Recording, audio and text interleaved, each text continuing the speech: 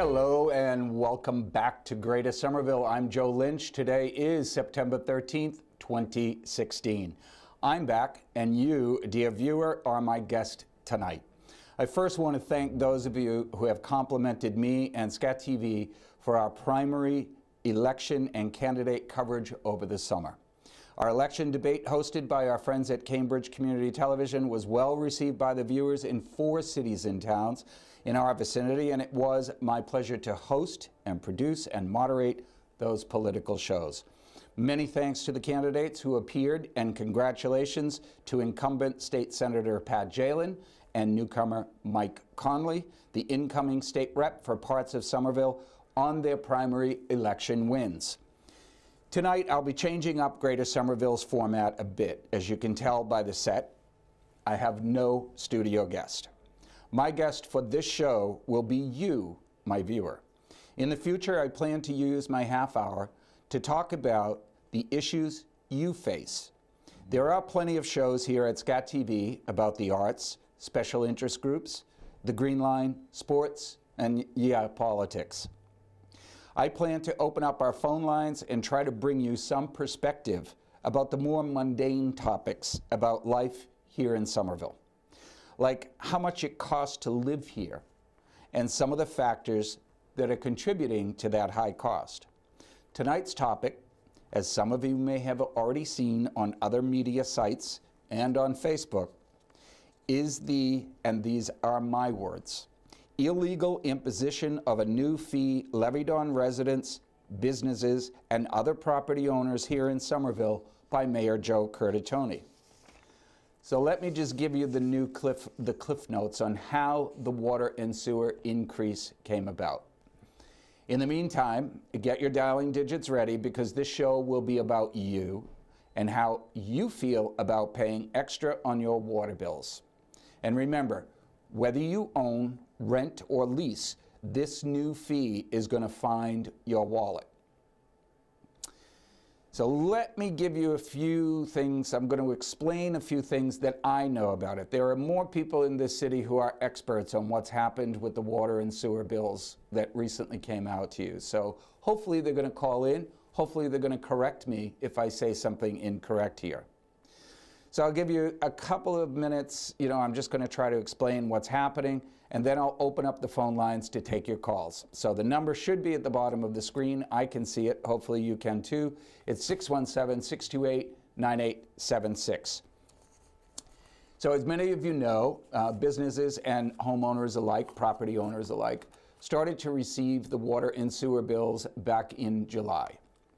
I am a ratepayer, water and sewer ratepayer for 2 different properties, and much to my surprise, when I opened up the first one, there was a new fee in there called a connection charge.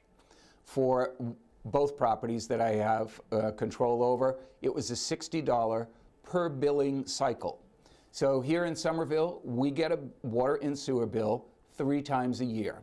So in effect, it's every 4 months they bill us for our water and sewer usage.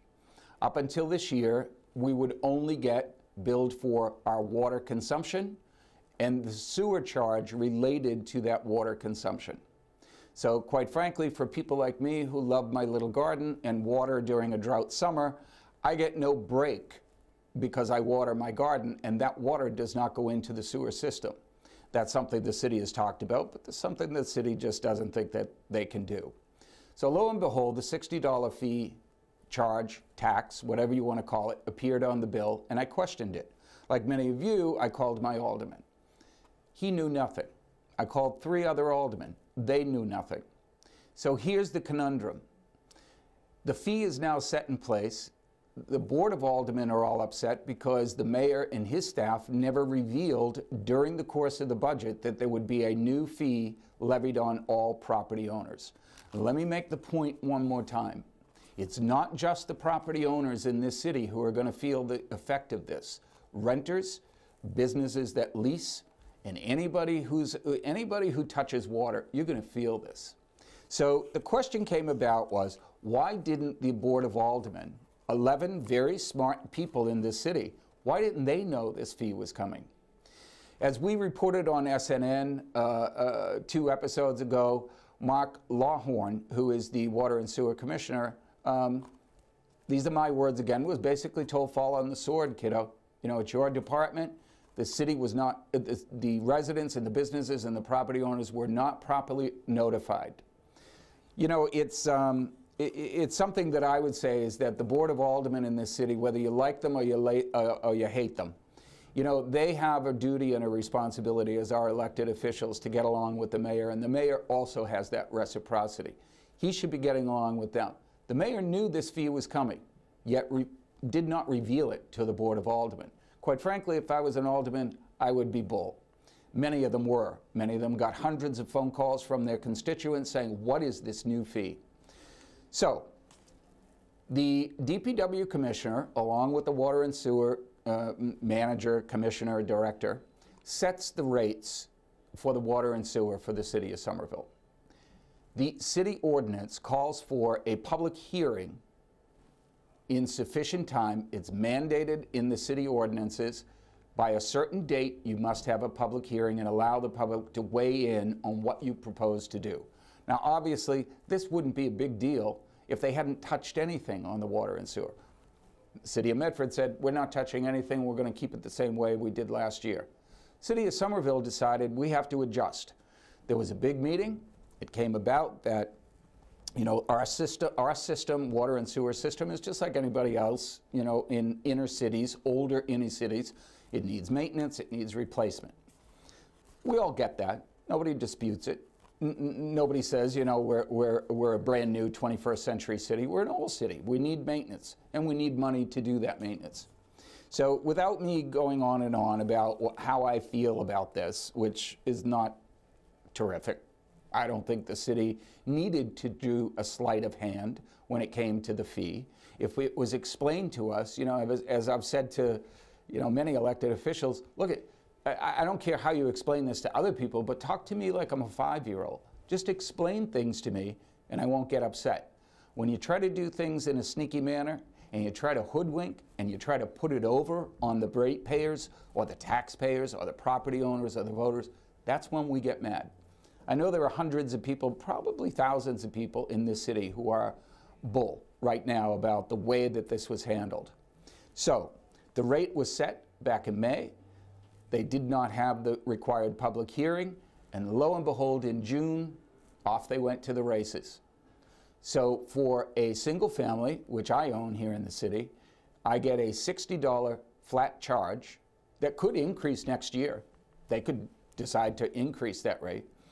And that's based on the size of the water pipe, the distribution system that comes into my house. Now, most single families or 2 families or maybe even 3 families have the smaller pipes, so everybody gets a $60 charge.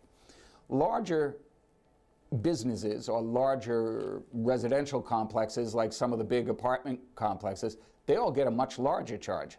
And lo and behold, some of the businesses here in the city that have sprinkler systems, they have the larger pipes, the largest pipes of all. They got walloped with a new connection fee. So I went on to Facebook, you know, specifically to advertise that I was coming on to talk about this tonight. So I don't want to take up a whole lot of time, but the question comes into the city has a responsibility to us to keep our water and sewer systems clean, healthy, and safe. We get it. The city also has a responsibility to its residents and its businesses to inform us about when you're going to hike fees, when you're going to hike taxes. You know, I guess the reason I wanted to do this show specifically about this is this reason.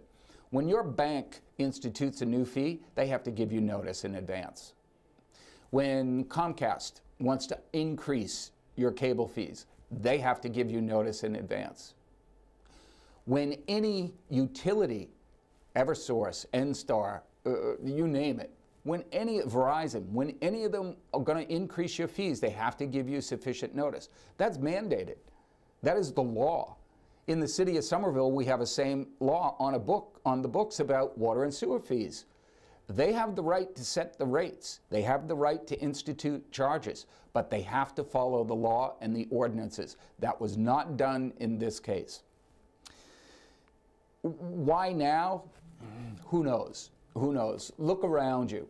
You know, I travel this city every single day. and I see the massive redevelopment that's taking place. And it's interesting to me, now somebody can correct me, it's interesting to me that most of the water and sewer replacement projects are going on in the big redevelopment areas. Union Square, some down around Innerbelt, Assembly Square. Look, so who should be paying for this upgrade of our system? Is it us who live in the city centers, in the dense residential neighborhoods? Or is it the new businesses that are coming in, that are putting more stress on our system? That's a question you can answer, because you're going to be my guest if you call in a little bit. So one of the questions that was asked is, does the Board of Aldermen need to approve this? The answer is no. Years ago, don't quote me, many years ago, the Board of Aldermen gave up that authority, and they gave up that responsibility of setting the water and sewer rates. They gave it over to the DPW. Thereby, it is the mayor that basically approves, disapproves, or the mayor has the authority to disintegrate and rescind that fee. And that's what this program really should be all about, is if the city did not follow protocol, they did not meet the required ordinance, should the mayor rescind that fee? My answer is yes. So, you know, the city solicitor was asked by many of the aldermen and basically said, you know, we think this fee is illegal. This is what the Board of Aldermen was saying, many of them. We think this fee is illegal, and we want you to take a look at it. And whether or not the city followed its own ordinance and its own laws when they instituted this fee without notice to the public. The city solicitor responded. Let me just say this nicely. I know the city solicitor, he's a nice guy, he works hard, but this is the biggest piece of doo-doo that I have seen in a long time come out of the city solicitor's office. He basically says, as a public hearing was held, there was a public hearing held, but it was not held in time, and rates were set prior to the beginning of fiscal year 17, the purpose of the ordinance was effectuated. It's legal speak. He's saying that they abided by the law. Therefore, the city's public officers abided by the essence of the ordinance. The essence of the ordinance? I didn't know it had a smell to it. It is either right or it's wrong. Then he cites a court case. And here's where the nutty part of this comes in. The word shall, as used in statutes, although in its common meaning is mandatory, is not of inflexible significance and not infrequently is construed as permissive or directory so as to effectuate a legislative purpose. Somebody's got to call in tonight and let me know what the hell that means. What it basically means is the city solicitor dug deep enough to try to find a court case where the word shall didn't necessarily mean that you had to do it. He goes on to say, in my opinion, for the reasons cited above, the language of the above referenced ordinances setting dates by which public meetings must be held and rates must be set by public officials is directory, not mandatory. And thus, failure to adhere strictly to these deadlines does not invalidate the rates. Okay, so Mr. City Solicitor, when you come around and you fine me for having overgrowth vegetation in my fence, is that the ordinance directory or mandatory? When you ticket me at a parking meter, is that ordinance directory or mandatory? And when you tell me, City of Somerville, that I got to pay my taxes, is that directory or mandatory? You see why I'm being sarcastic in this? This was, in effect, I think the city got caught with their pants down. And they're basically trying to play catch up.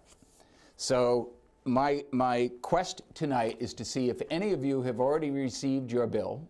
I know I read on Facebook there was one church here in Somerville that because they had installed a sprinkler system. Now, you have to figure it's not a massive church like, you know, one of the big Congregationals or Roman Catholics.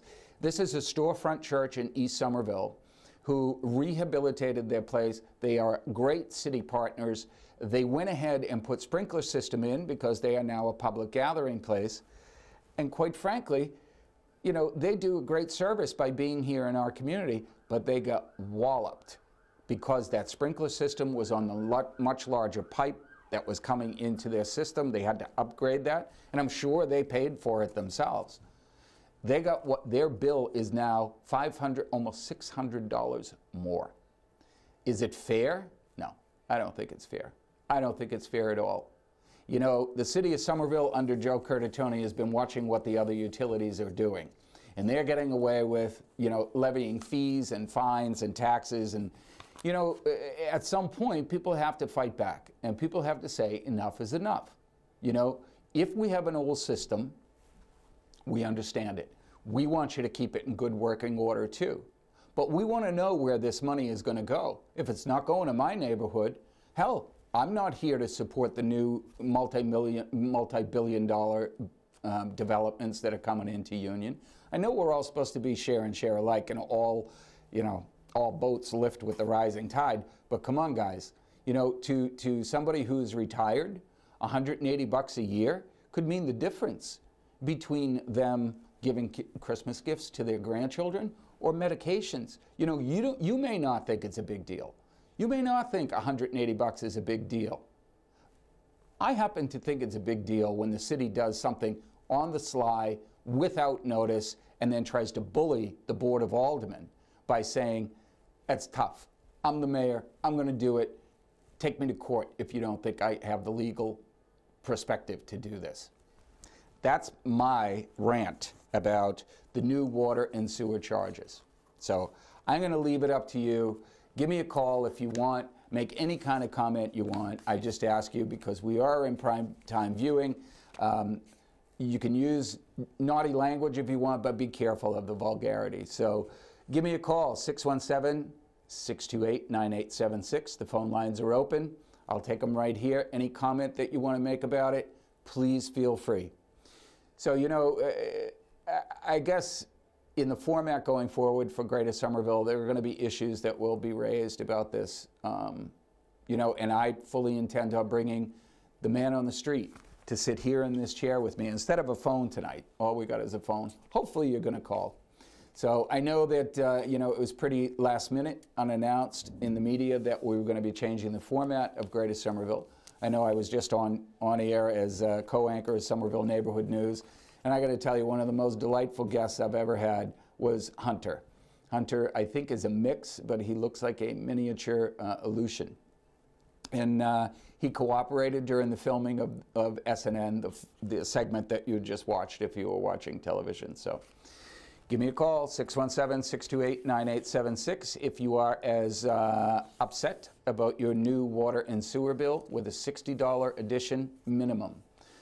You know, when I talked about the commercial institutions here in the city, the commercial buildings or the much larger apartment buildings, they got a much larger flat service fee. You know, they call it a connection fee. And I guess my question to the city would, and I've asked a couple of aldermen this question, you know, a connection fee is when I make the connection to my water and sewer system.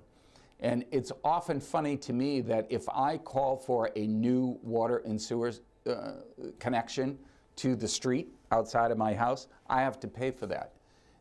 So what is this water connection fee that you're trying to impose on me now? Is that just the mere fact that you send me a bill, that I'm connected to the water and sewer system, so you think you have the right to charge me a flat fee? Kind of sounds like a membership fee. Membership in the Water and Sewer Club of Somerville. I don't know.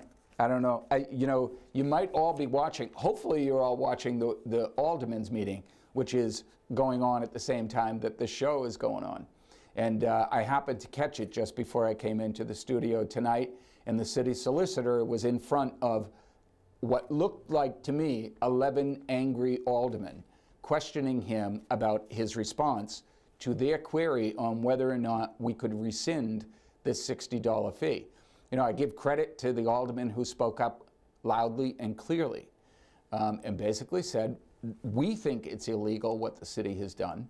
You know, when I keep saying the city, the sequence of events are this, that they do this study, the Water and Sewer Commission in the city, or the Commissioner, Water and Sewer, will make a recommendation to the DPW Commissioner. The DPW Commissioner takes that to the mayor. So ultimately, the buck stops with the mayor, not with the Board of Aldermen on this one. So I want you to keep calling your Board of Aldermen. Let them know that you think it's unfair. Call the mayor's office. Let him know you think it's unfair. You know, for an office, don't get me wrong, you've seen Mayor Joe on this show before. You've seen him down here at SCAT TV with us before. We respect a lot of the things he does, but I think sometimes, Mayor, when you get backed into a corner, common sense doesn't reign well with you. I think what the intent was good. We have a lot of old, broken, and in need of repair water and sewer system in the city. But you're the one that talks about transparency. You talk about open and free and transparent government. This was about as transparent as a solid oak door. You didn't let the board know. You didn't talk about it during budget season. You didn't let anybody else know. And then when the bills appeared, bingo. Did you think it was going to go away? I think you played this badly, Mayor. So I would ask, you know, hopefully you are all watching. Either that or the phone's not hooked up tonight. So I think what should happen is, you know, watch the rerun of the Board of Aldermen meeting. It's ongoing now. Don't switch off Channel 3. Go to them at 8 o'clock. Watch the Board of Aldermen replay and see how your alderman is sticking up for your rights as a ratepayer here in the city. Let me repeat it for the third time. If you're a renter, if you're a business lease owner, if you're only here for a short time or a long time, guess what? You're going to feel the effects of this, because a property owner is going to pass this fee right down to the tenants. So whether you're a business tenant or a residential tenant, you're going to feel this. So let me do it one more time, 617-628-9876. Obviously, everybody must be happy with their water and sewer bills because nobody wants to talk about them. But, you know, I think the transparency issue is front and center.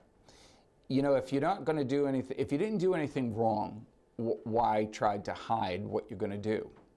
So if you thought that you had legitimate reasons to levy a new water and sewer fee, one of the other things they did do was, and this was brought to my attention by somebody in my neighborhood, is if you look at your water bill very, very carefully, it's done in metrics. You know, so that graph on the side, it says you've used between 1 and 1,500 cubic, whatever. Don't look at me, I don't know what the hell, but I know how to read it.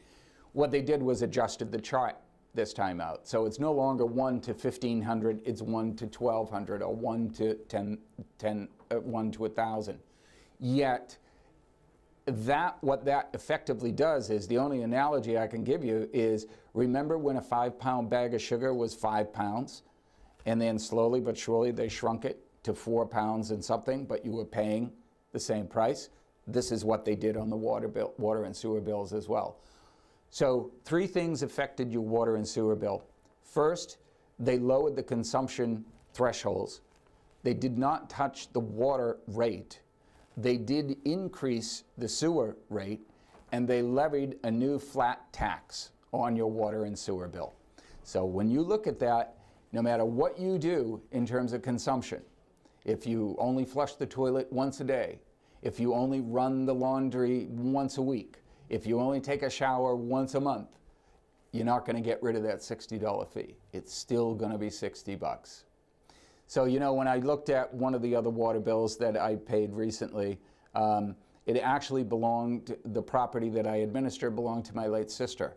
There is nobody in one of the units. The hot water heater is the only thing that's being used for one of the units. And when I looked at what had taken place on that water bill, the water usage was $30. The sewer fee was $60, and the new levied charge was $60. you tell me whether or not we should be upset. So, you know, when the mayor talks about conservation, the mayor talks about greening of Somerville, you know, I have a feeling that next year when springtime rolls around, I'm not going to be as amenable to keeping my property as green as I've tried to this year, because I get no break on watering my lawn, watering my garden. So you know what? I might just pave over the side yard into a driveway. I know there's a lot of people who want to talk about depaving Somerville, but in the end, it doesn't help.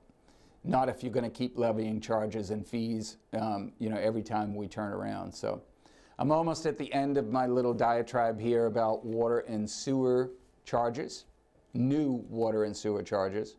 I would hope that I've contributed a little bit of something to life here in Somerville as we know it. You know, it's funny. I follow politics. I think most of you who watch this show understand that, you know, I kind of live, breathe, and eat politics here in the city. And it always amazes me when, you know, the executive branch, meaning the mayor, tries to pull a fast one on the alderman. Because I listen to Mayor Joe a lot, and I listen to the alderman, and, you know, they both sides talk about transparency. They talk about, you know, how well they get along on certain issues. It just boggles my mind that the mayor's office and whoever came up with this cockamamie scheme of, you know, let's put the fee in and see if anybody notices it. Well, Mayor Joe, guess what? We noticed. I think it's illegal what you did. I think you should rescind it, and I think you should start all over again. But maybe you don't want to do that because you'd have to wait until next year, and it's election year here in the city of Somerville. So if you want to find your candidate for alderman at large, and mayor, find out what they say about the new $60 charge and whether or not they're going to keep pushing to rescind that. As always, everybody, thanks for watching. Stay safe and stay informed. See you next time.